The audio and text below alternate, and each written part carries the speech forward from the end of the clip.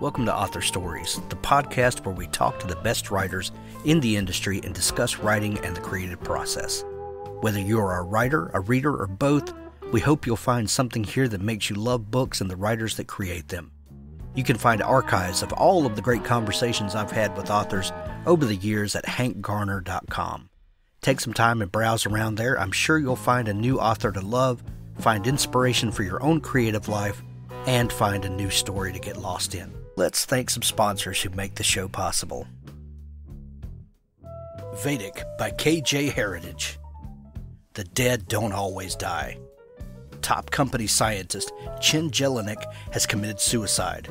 Vedic, a half-alive empath with no memory of who or what he is, will die in 6 hours if he can't find out why, or so the company tells him, an added incentive to get the job done.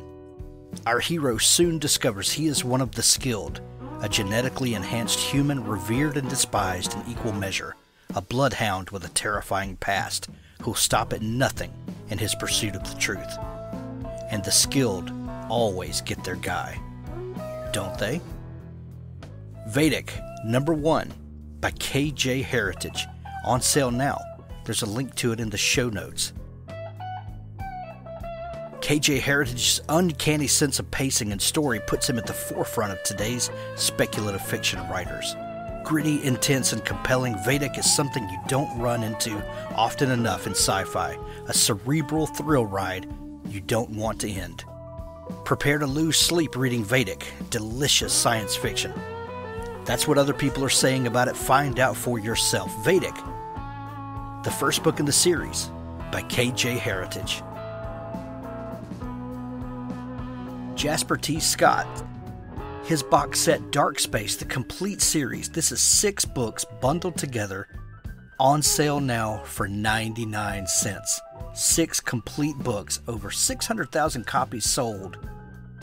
More than 2,000 pages of epic space opera for the low price of 99 cents. Also available in Kindle Unlimited if you're a Kindle Unlimited subscriber. Humanity is defeated. 10 years ago, the Scythians invaded the galaxy with one goal: to wipe out the human race.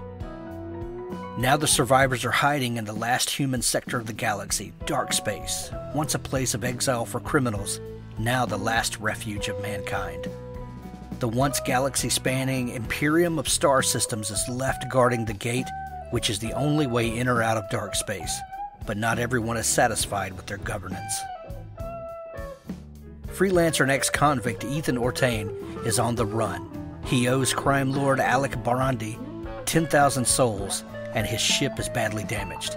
When Barandi catches up with him, he makes an offer Ethan can't refuse. Ethan must infiltrate and sabotage the Valiant, the Imperial Star Systems fleet carrier which stands guarding the entrance of Dark Space, and then his debt will be cleared. While Ethan is still undecided about what he'll do, he realizes that the Imperium has been lying and putting all of Dark Space at risk. Now Brandi's plan is starting to look like a necessary evil, but before Ethan can act on it, he discovers that the real plan was much more sinister than what he was told, and he will be lucky to escape the Valiant alive. Grab all 6 books for 99 cents right now. Dark Space, the complete series by Jasper T. Scott. The Unwelcome Trilogy by R.D. Brady. Survivor, Mother, Leader, and Humanity's Last Chance. Deep within the remnants of the United States, Lila Richards oversees a camp of 200 survivors. In a world where living is an everyday struggle, and only through banding together can people survive, the arrival of the unwelcome only made her job harder. Riley Quinn and Miles Jones have been raised by Lila for the last 5 years. They're also one of the cursed, the children between the ages of 13 and 18, whom the unwelcome kill on sight. No questions, no pleas, just death. Protecting one another and the people of their camp is ingrained in all of them, but now each of them faces increased danger as the reason why the cursed have been targeted by the unwelcome slowly comes to light, and that truth will shock them to their core. Now time is running out, not just for the cursed who are being hunted down by the unwelcome, not just for Lila and her family who will face the greatest challenge yet, but for all of humanity. The world changed radically 35 years ago, but today humanity's very existence is on the line, and the fight has begun that will ensure its future or its annihilation. Fans of A.G. Riddle, James Rollins, Suzanne Collins, and Brandon Sanderson will love the Unwelcome Trilogy. Pick up your copy of the Unwelcome Trilogy on Amazon today. Well, thanks for joining me again for the Author Stories podcast, where I bring you the story behind the stories and the storytellers. Today, I'm super excited to have Marco Rafalà on the show with me. He has a fantastic new book that just came out a couple days ago. It's called How Fires End, and this is his debut novel, but he's had quite a career already in writing for other mediums. We're going to talk all about that good stuff. Welcome to the show, Marco. Thank you. Happy to be here. Marco, we begin each show with the same question, and that question is, what is your first memory of wanting to be a writer or storyteller? I think it goes all the way back to my father, actually. He never read a book to me, but he was always telling me stories about Melilli, Sicily, which is the village that he grew up in. He was a young boy during the Second World War, and that experience made him into a hard man. But there were moments when that tough exterior cracked a little, and this other more tender person came through. And it was when he told stories about Sicily or sang Italian folk songs while he was working around the house. I remember his favorite song was Sicilia Bella, Sicilia Mia, which translates into Beautiful Sicily, My Sicily. And that song tells the story of a Sicilian man who comes to the United States looking for work, but longs to one day go home, to go back to Sicily. And it seems like that song was a perfect mirror for my father's own complicated relationship with where he came from. And the power that song held over him is what drew me to music at a young age. I wanted to be the song, or to write the song that captured his heart, his emotional attention. But I never thought seriously about being a writer until I was in college. And then when I did, it was those stories that my father told and the songs that he sang that drove me. So at a young age, you realized the connection between music and storytelling and the power that music could have to bring out someone's true personality, or to break through a harsh exterior. When did you? Was it the songs that your dad sang, and because you said that you wanted to make that connection with him again? That's pretty powerful. Yeah, I mean, he was a macho, tough guy. He was a laborer. He worked construction. He worked in a factory. He didn't have time for books. He didn't have time for art. But then there were those moments where he's home from work and he's just whistling or singing a song because he listened to the local Italian radio station on the. Let me back up. The Wesleyan University is in the town that I grew up in, and they had a local Italian program on their station, and he would always listen to it, and they would always play Italian music and folk songs, and he sang along to them. And that was just when he became a different person when I saw those moments, and it was interesting to me. But I think more than that, it was the attention, right? The emotional attention that I was craving from him, because he was a distant man because of the trauma that he experienced during the war and afterward. You are a first-generation American, aren't you? Yes. Was your mother an Italian immigrant as well? No, my father married an American woman with a Irish and Swedish background. Nice. I've often wondered, as a multi-generational American, we get this ingrained sense of self and place. but then we're always looking backward to the places that we came from, and all of my family are Irish and Scottish and English, and there's a certain connection that you feel to sometimes these places that you've never been, these people you've never met, but there's a certain it's a weird longing that pulls us back to where we come from. That being so closely connected with your father to Sicily and hearing his stories. But then also having a mother who is already an American, did you feel a pull between your heritage, and what is that feeling like for a kid who's growing up American but has these close ties with an immigrant father? It was difficult. I remember,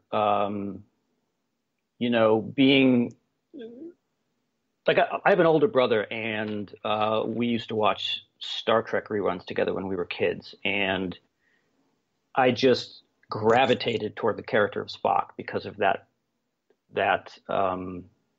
duality that he lived in. He was half human and he was half Vulcan, right? And my mother, she made sure that we had books in our lives. She took us to the library. She took us to bookstores. My father didn't have time for that. He thought it was a waste of time. We should be outside working with him because that was his experience. And we had a really big backyard, and he turned most of it into a garden. And every season he would buy manure to fertilize his garden, and my mother would close all the windows tight because of the smell, and he would open all the windows because it's a nice day outside. So there would be this argument between the two of them, and our neighbors would not be happy with the smell of the manure that drifted into their yard. So we were weird, and I knew we were weird. I knew that we weren't like everyone else in the neighborhood, especially when we went to public school. Because at first we were in a Roman Catholic school with all the other Sicilian American kids. And then, at one point, my father decided, why am I spending all this money when there's a free school down the street? So, and that's when I really started to see the difference between his culture and where we were living, and that's when I experienced music, American, not American music, British new wave, punk rock, all of those kinds of those musical elements that were prevalent in like the late 70s, early 80s. And got an earring and grew my hair out long, and then there were lots of arguments, between my father and I over those things, and yeah, so there was definitely tension there. Oh man, I remember those days. I have a picture of my father and I at the exact same age, 19 perhaps, 18, and I look like, or I'm trying to look like Robert Smith from The Cure. My hair is all teased out, and I'm wearing eyeliner, and the whole bit. And he dressed up very nice with his hair is, everything about him is perfect. He looks like a silent movie star or something. And that just tells you all you need to know about. He must have just looked at me like, how can you be my son? Who are you? Right. From another planet? Oh God, that's great. You mentioned feeling that connection to Spock from Star Trek. Were you a big science fiction or fantasy fan? My brother was and he still is, a huge science fiction fan. And he's my older brother, so when I was younger, whatever my older brother was into, I wanted to be into. It must have been cool, right? So, and it was. I raided his bookshelf. I read all of his Ray Bradbury books. I read whatever was on his shelf. I read, and we watched Star Trek together. We watched a lot of old 70s science fiction films together when we were kids. But I also liked fantasy. I loved all those Ray Harry, I can't pronounce his last name now. Harryhausen? Yeah. Yeah. Like the Jason and the Argonauts and all of those old films with the stop motion animation. And I read The Lord of the Rings and all of those books. That's great. You have gone on to write for several tabletop RPG games. How did that come into your life? That was by accident. I had played like Dungeons and Dragons and other tabletop role playing games when I was a kid in the 80s. I was definitely, one of those kids in Stranger Things in the basement, playing D&D, minus the real life monsters. And then I got into music and put games aside. And then at some point later in life, I rediscovered the joy of what is essentially to me collaborative storytelling. A bunch of friends sitting around a table, telling a story and being characters in that story. And I was online on a forum chatting with someone who ended up being a game designer, who offered me a job. And that's how it started. And that was my first freelance gig for the One Ring, which is a tabletop role-playing game based on the Lord of the Rings, The Hobbit and the Lord of the Rings. And then from there, it just more, I got more work. I started knowing other people in that industry and started doing work for another company that has the license for Star Trek, and then they put out a Star Trek tabletop game. That's I think that would be a dream come true for a lot of people that grew up being fans of the cooperative storytelling, and I think that's one of the most misunderstood aspects of most RPG games. Is it's not a group of people battling each other. It's a cooperative effort, and the ultimate goal is to go on this adventure together and to tell this story. How do you feel like playing those kinds of games has affected? Well, I mean, there's an obvious path from there to you writing for those kinds of games, but even past that to the new book, do you feel like your time playing RPGs and then going on to write them has affected the way that you see story and the way that you've learned to connect with people on a deeper heart level? I think it definitely, yes. The short answer is yes. I think that it definitely helped me approach fiction from a character perspective and being character driven instead of coming up with the plot first, for example. So I'm a character-driven writer, and even with How Fires End, for example, I'm a pantser. I didn't have everything worked out from the very beginning.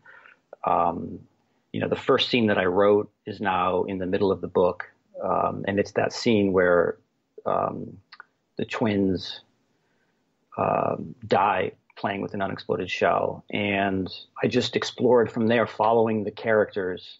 And I definitely think that playing tabletop role-playing games, being a character in those games, helped me understand the importance of coming into a story at that level.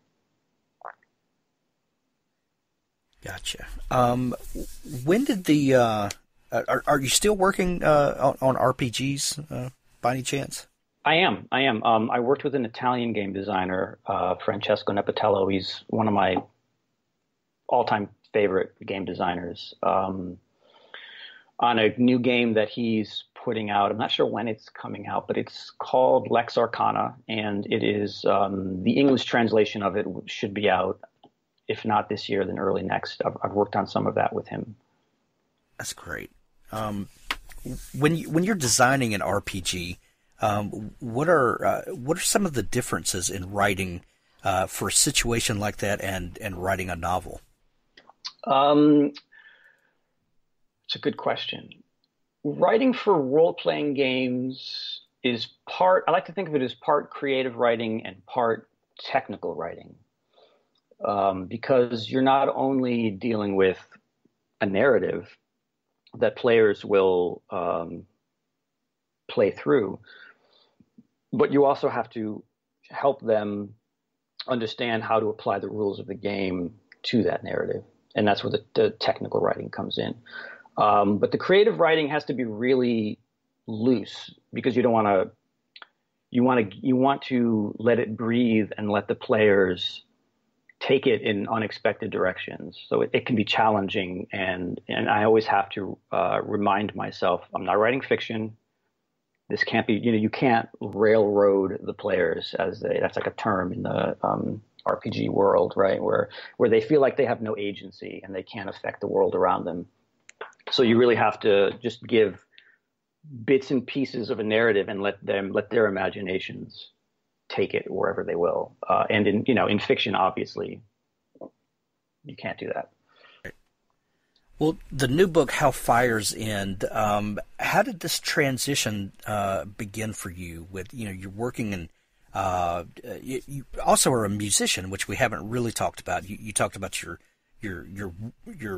wanting to pursue music and the reasons why. But what sort of music do you play, and what's that part of your life? I play the guitar and I play the mandolin. I'm self-taught in that regard. I consider myself a failed musician. I spent most of the 90s in various bands trying to take it to that next level and become from a local to a national, right? And I, there were like two moments where that almost seemed like it was possible and there could be like a record deal with a label on the horizon, but things never worked out. So I'm sorry, I lost my train of thought. That's okay. So are you still playing music? Personally, I am, not professionally, not in front of anyone. In my home, yes. Gotcha.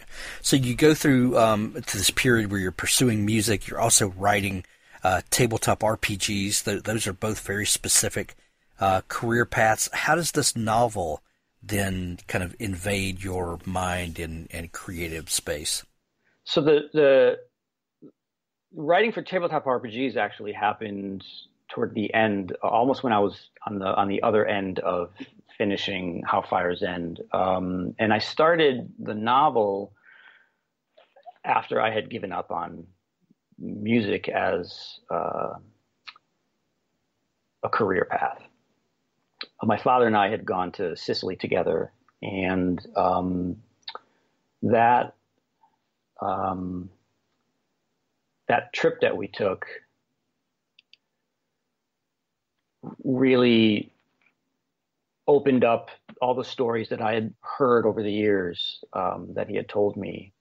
And I don't think that I ever would have written the book if I hadn't have gone to Sicily with him and seen, the caves where his family hid in when the war blew through their village, and the statue of Saint Sebastian that he told me about, and the almonds that he tended with his father. So all of a sudden, these stories that he told me came alive, and I'd realized that these seeds that he had planted had actually created nascent characters that were just banging around in my head that I hadn't been paying attention to my whole life, and that was when I started listening. And when we came back from that trip, I went to the Wesleyan Summer Writers Conference, I think it's called, which is in Middletown, where my parents live and where I grew up.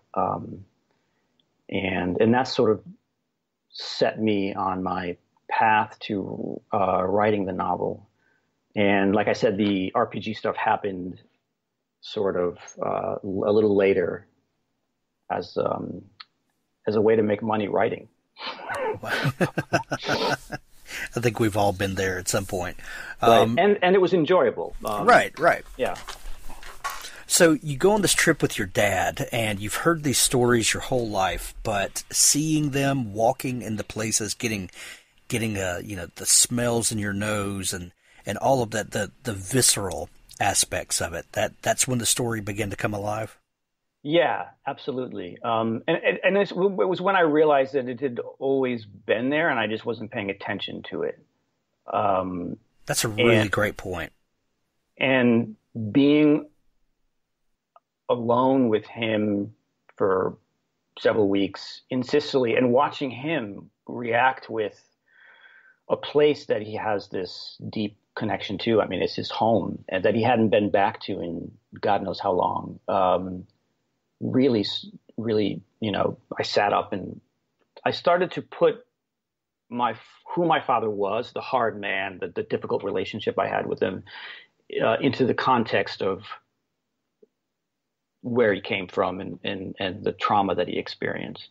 You can't be a young boy in a war and have your hometown being bombed and soldiers killing each other in the streets and not have that affect you in some way. The trauma of that he lived with, he has lived with for his whole life. And I put that, I saw him in a different way, and in a way that allowed me to have empathy for these characters in the novel that I began working on. It's it's a crazy thing when you start. This is going to sound weird when I say it, but start humanizing your parents. It's very weird. Yes. Yeah, I lost both of my parents this past year, and oh, I'm sorry. Well, thanks. But going through, when my sister and I start going through all of our parents' stuff, and you start uncovering things and digging through things, and you see your parents in a more human light, and all of a sudden, some of the past hurts and grudges and things like that start to melt away into their humanity, and you start seeing, maybe there was a reason for this or that. It doesn't, completely excuse, things, but our parents are the only people in the world that we don't allow to have their humanity, in some ways. And it's a powerful thing when you start seeing them as characters in the world, just like we see ourselves. Exactly. Yeah. So you realized that these characters were in your head, and you started getting a feel for this place that your father loved so much, and it obviously moved you pretty deeply. How did the story start coming out? Where did the narrative thread start coming for the trip that you take us on in this book? So I think, as I mentioned earlier, the very first scene that I wrote is that moment where these two young children find an unexploded shell, and they start playing with it because they don't know what it is. And it's 1943 Sicily, and their brother witnesses it explode and kill them. And for the longest time, I thought, this is where the book begins. This is my character, Salvatore, the brother who survives, who witnesses this horrific accident. But as I kept writing forward from that moment, I got to a point in the narrative where I realized that there was more story that Salvatore either didn't know or would not tell. And that's where David came into being, and I started writing his section. And I still had Salvatore first and David second. I was still thinking I was writing linearly. But then I got to a point where I got to the limits of David's knowledge of the story. So it started to become very complicated once I realized I had this stereoscopic narrative on my hands with multiple narrators. And I write out, and I also realized I'm writing out of order.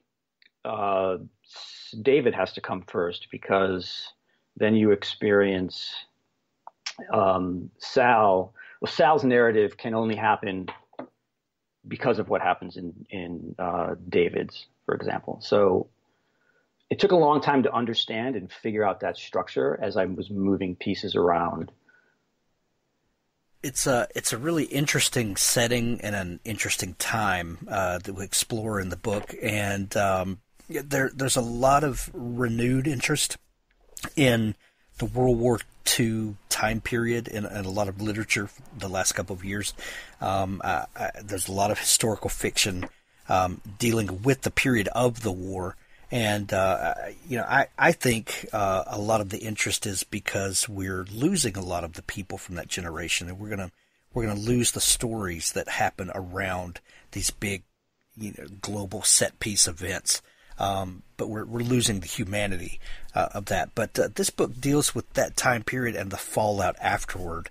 What was as you're starting to kind of pick these major events that are going to surround the book and surround the story, how did you pick what things you would talk about? I think that came organically from the characters, but really I was interested in how poor and working class, regular everyday people are swept up in these larger than life events. And the stories about World War II that I grew up with were always about the aftermath, about the Allied invasion of Sicily onward. And I saw those effects. I don't know that I knew when I was younger that my father suffered trauma. Soldiers come back from war with PTSD. Civilians do too. And I don't think back then there weren't resources. And certainly a man like my father, who's very, who buys into machismo and these very traditional ideas of masculinity, is not going to ask for help. And he's certainly not going to go to a therapist, though he needs one, and there's nothing wrong with going to one. So that's what I was interested in exploring. And as a child of someone who experienced this trauma, I knew that I had inherited it. And we know today that trauma is inherited, that the children of parents who suffer a traumatic event, it's somehow in their genes or in their DNA. So I definitely wanted to explore. Those were the things I wanted to explore, not like the larger, not like the Saving Private Ryan kind of narrative of World War II, but more of the down to earth regular people. What's it like for them afterward? How do they go on?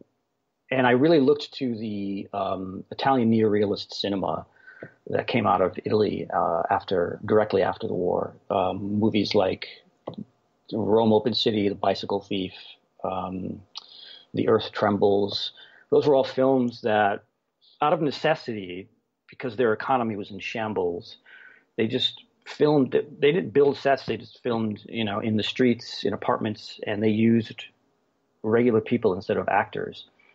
And they were all concerned with civilians and how they put their lives back together after these conflicts, how they try to live when their economy is in shambles and they're trying to find work to feed their families, and the stress that puts on them. And that was what I was interested in exploring.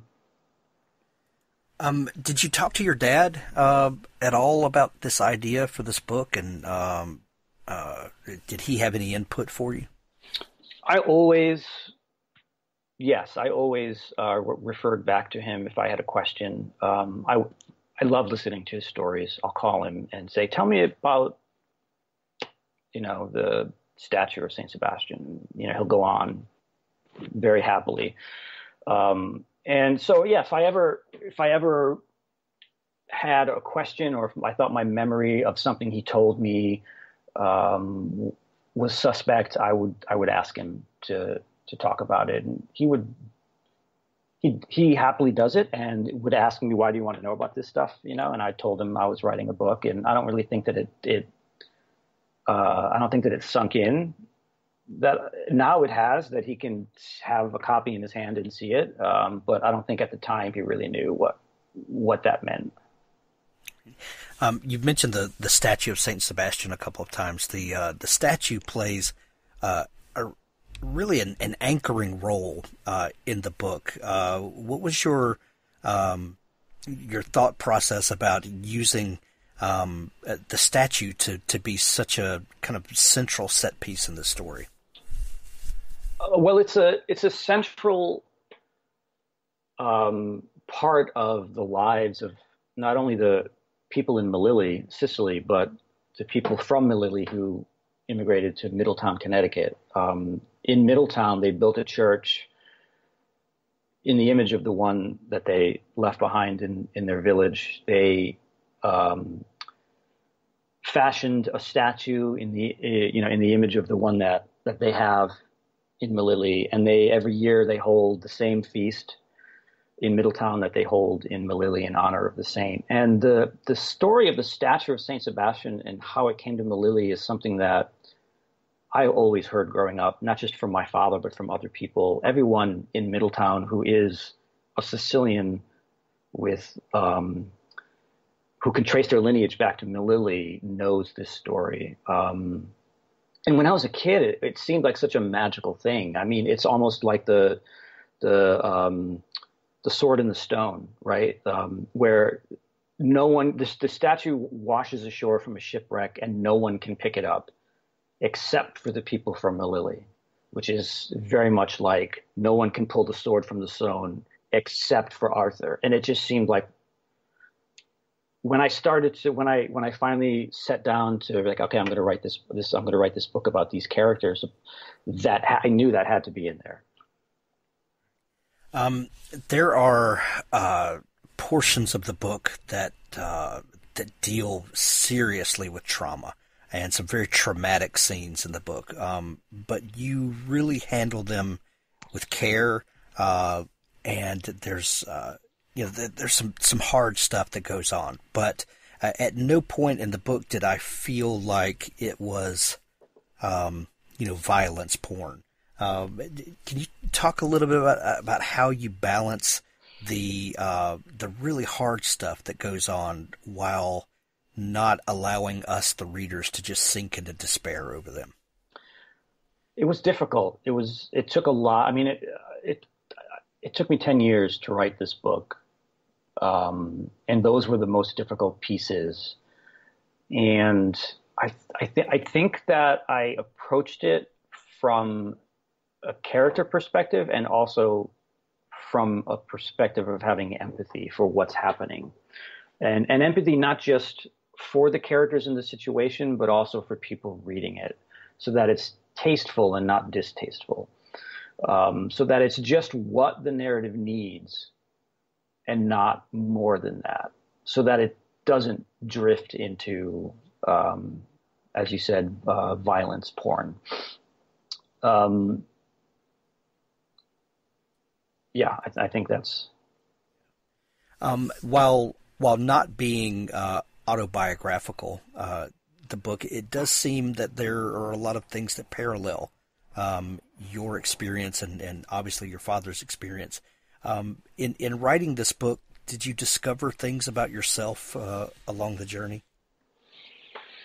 I did. I discovered... Well, I think first of all, I discovered, wow, my father is a human being, and he has feelings just like I do, and all of that tension that we had dissipated immediately as soon as I saw him for who he was, and I think that was the biggest journey that I went on as I was writing the book. That I had empathy for him, and for all that he is, a difficult man to live with and to deal with, and for all of the things that he did that I disagree with over the course of our lives. I understand them and I put them in context, and even the things that I felt that I felt could be unforgivable, I don't think that way anymore. So that was the surprising journey that I think I went on personally as I was writing the book. Well, the book is extremely powerful. It's and very entertaining. I love this book so much. How Fires End is available everywhere now in an audiobook, hardcover, Kindle edition, however you like to consume books, it's available. There's links to it in the show notes. Marco, if people are just learning about you and the work that you do, is there a place where they can find you online and connect with you? Yes, I have a website. It's marcorafalà.com, and they can find all information about me and the novel and where I might be in the country as I go on tour. Excellent. Well, Marco, it's been a lot of fun talking. Good luck on the book, and we wish you much success. Thank you very much. Now stay tuned for an audiobook excerpt from Richard Gleaves' The Jason Crane series. On the Wednesday night before Thanksgiving, Joey locked the doors of the Washington Irving Chapel and checked the windows from the outside, making sure that the cemetery offices were dark. Satisfied, he donned a knit cap and trudged uphill to the employee parking lot. He'd forgotten how desolate the grounds became at night. A fog had gathered, blurring the moon and stars. His rusty Volkswagen Beetle, christened Ladybug by Jason, sat in shadow alongside his dad's white van, which bore an image of the horseman and the cemetery's web address. Joey swept a palmful of condensation from Ladybug's windshield and fumbled for his keys. He heard a laugh, high and young. He froze. "Hello?" He shook off goose flesh and found his key. He started the engine and backed out, headlights off, praying not to knock over a headstone, again. A child stood on the hillside amongst the graves. "You okay, kid? Cemetery's closed." He turned on his headlights. The child vanished. Joey idled in the drive, frowning. What had just happened? He turned off the headlights and waited for his eyes to adjust. The silhouette reappeared. The child stood in the road now, blocking his way. He and the ghost stared at each other. He bit his tongue and squinted over the steering wheel. He couldn't resolve the ghost's features, only a tiny body in ruffles? Yes, a dress. A little girl with shoulder-length hair. The figure crouched, threw its arms over its head and skipped away. A giggle followed after. The ghost skipped up the hill, turned around, and beckoned through the fog. "Please come." Joey shook his head. No way. Ain't gonna happen. But he felt compelled to follow. What could a little girl do to him after all? He would keep a safe distance. The gravel sounded like soft rain beneath his tires. It drew him helplessly, past weeping cypresses and mausoleums blue with moonlight. He followed the giggle, the skipping ribbons, the little body made of shadow and quicksilver. The north end of the cemetery grounds rose to a steep wooded slope. The ghost had led him to Section 77, the northernmost boundary of the cemetery, but he'd lost her. He killed the engine, summoned his courage, and climbed out. The night air brought him fully awake. "Where are you?" he whispered, scanning the graves. A row of diseased hemlock trees stood at the fence line. Joey knew them well. They were dying, infested by some parasite called, he fished for the name, woolly adelgig. His crew had cut them back many times, lopping off limbs and heads, trying to save them. The hemlocks had grown back twisted and tormented. They stood as a row of grotesque sentinels guarding the threshold of the forest. The ghost climbed the slope, spun at the fence, and sat hugging her knees. The black mass of the Rockefeller State Park Preserve loomed behind her. "What do you want?" Joey whispered. "Play." He stepped forward, hands shaking. He just wanted to see her face, the face of a real ghost. To see the curve of her cheek, the sparkle that might have been her left eye. "Come and play, Joey." He froze. The sound of his name terrified him. She pointed over his shoulder. "Play with us." He turned and realized his mistake. He'd driven with his eyes on the girl, trying not to lose her, never looking behind. They had been followed.